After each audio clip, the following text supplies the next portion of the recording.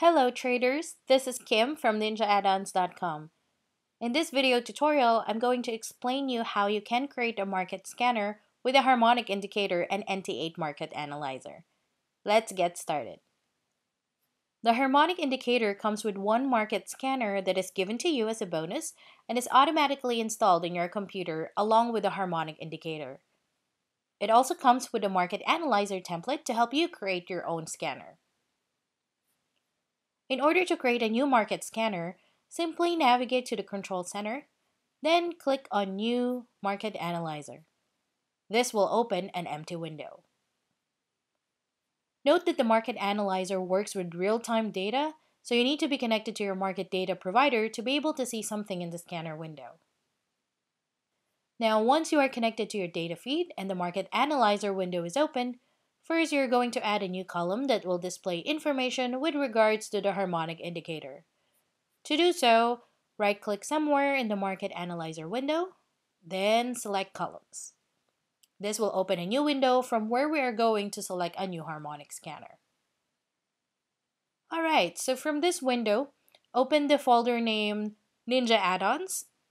And as you can see here, there's one scanner and it's named Harmonic Scanner Type 1.00. So basically, the scanner is pretty simple and detects the harmonic patterns on the chosen time frame, and it also indicates the state of the pattern, which can be partial, valid, or invalid.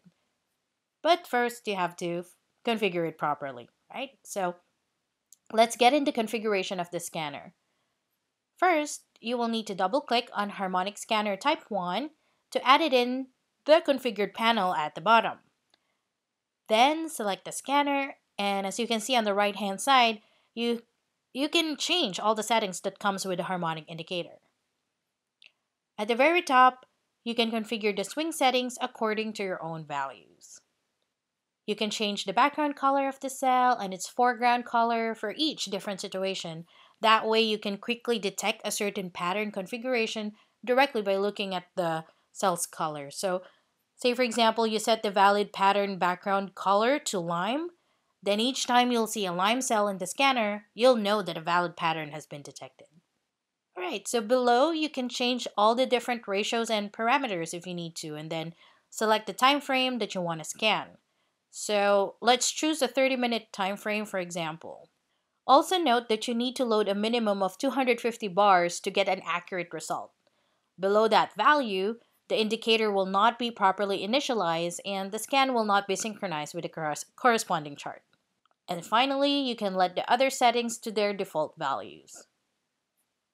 Once this is done, you can click on OK. And as you can see, there's a new column in the scanner window that corresponds to the Harmonic Scanner Type 1.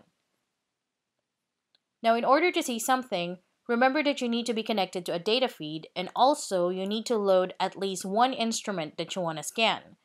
So let's say, for example, you want to scan the current contract of the euro dollar, which is a 6E. Here you go. So the cell is now updated and will display a message if a harmonic pattern is detected on the 30-minute time frame of the euro dollar.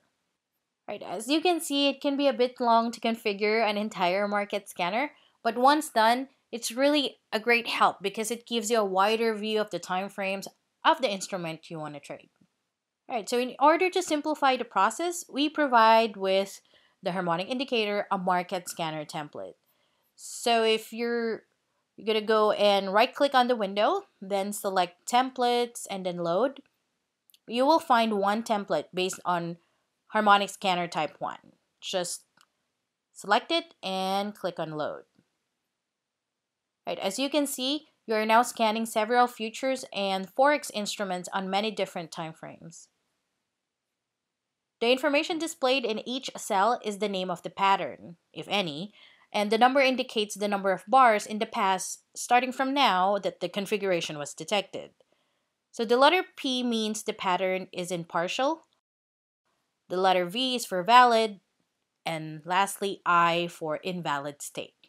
In this scanner, the cyan background indicates that at least two patterns are in a different state. For example, one is valid and one is invalid.